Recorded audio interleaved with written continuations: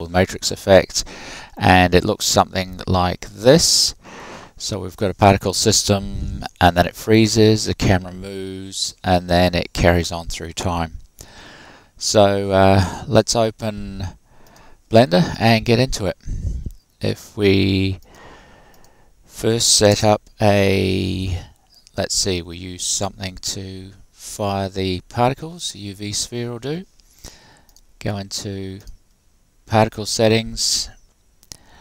Now we want to stop the particles shooting out at frame 40, and we want the lifetime to be the whole length of our timeline, which is 250, and we want to shoot it out a fair rate of velocity, so we'll make that 7.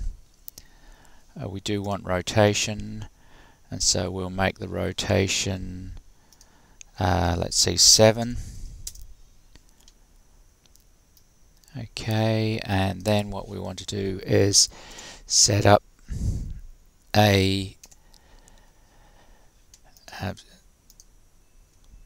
some objects to actually act as the particles. So what we'll do is set up a cube, and we'll give that just a very basic blue color. Set up the next one as set up the next one as say a sphere, and set that up as red.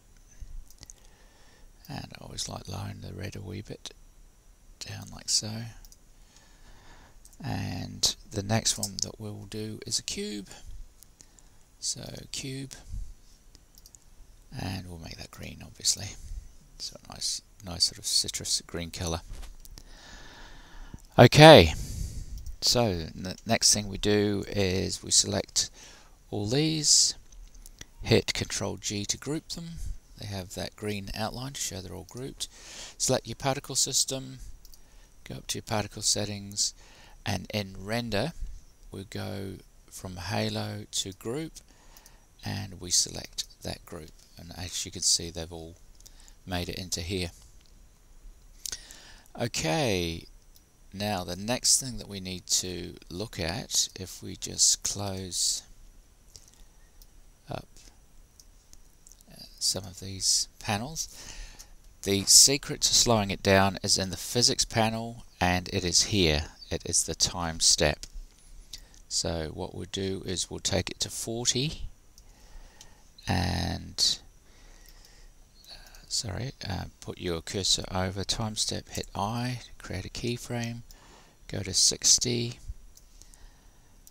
click on it, make it 0.002, and click I again. Sorry, I should have gone to field weights and taken the gravity right down to 0 as well, so it just shoots straight out like so. Straight out, and next one we'll go to frame 140, and we want to keyframe the 0.002 time step, and then to 160, and then now I'll make that 0.1 because we need to speed it up a wee bit after the freeze. It just looks a whole lot better.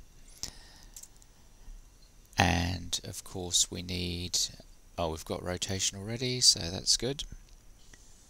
And what I've found too is that it spins super quick when it speeds up again. So what I want to do is go to this keyframe right here and create a keyframe there, and make this 2 instead of 7, and then mouse over and hit I. Now if we go to the we'll just just pull our group out the way, or you can take it to another layer, however you want to do it. Probably better on another layer, much cleaner. And so what we've got is it'll shoot out and then look at that, it just freezes, or it slows down to super slow motion, and then it's a simple matter of grabbing your camera and rotating it around the particle system, so however you want to do it. So have fun. If you want to have your particle system start from a very, very small point, then obviously your emitter needs to be much, much smaller. So just go to scale 0.001, 0.001, 0.001, and you can see it just emits from a very, very, very small point. And also the other thing to do is make sure your emitter is switched off, so that you do not render the actual emitter geometry. So it's just purely the particles that are coming out. So have fun.